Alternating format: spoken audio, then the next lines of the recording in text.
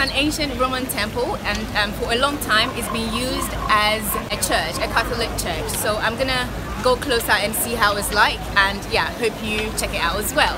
See you!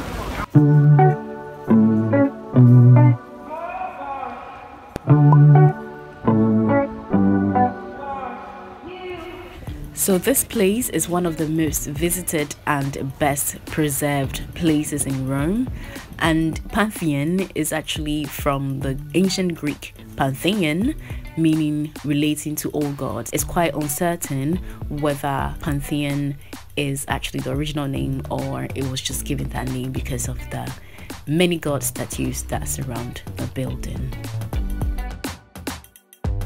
This is the city square, otherwise Piazza della Rotonda, and in the center of it there is the Fontana del Pantheon, I hope I got that right, with an Egyptian obelisk.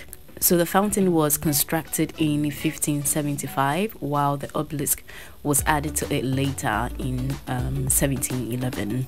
I personally find it as a great extension of the Pantheon, as it gives it a very nice view here.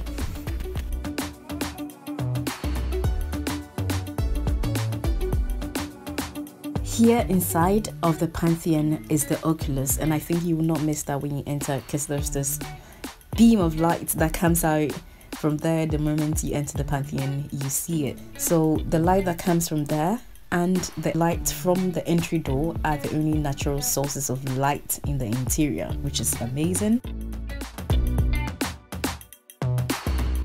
Of course, another amazing thing is that the height to the oculus and the diameter of the interior circle are the same, about 142 feet.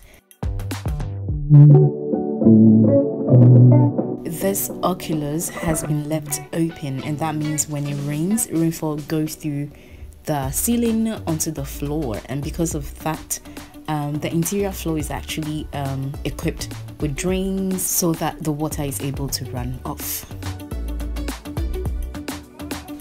Also, since the Renaissance, the Pantheon has been a site for very important burials, which include painters, a composer, an architect, even kings of Italy, 2 kings actually.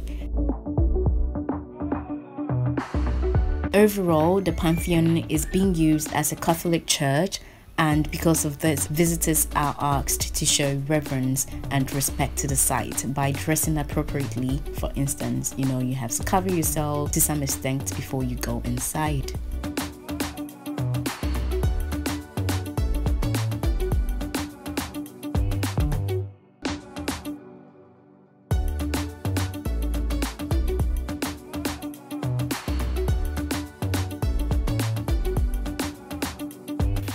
So this brings us to the end of our very brief tour inside the Pantheon. Thank you so much for watching, and I hope that you check out the next videos. Thank you and see ya!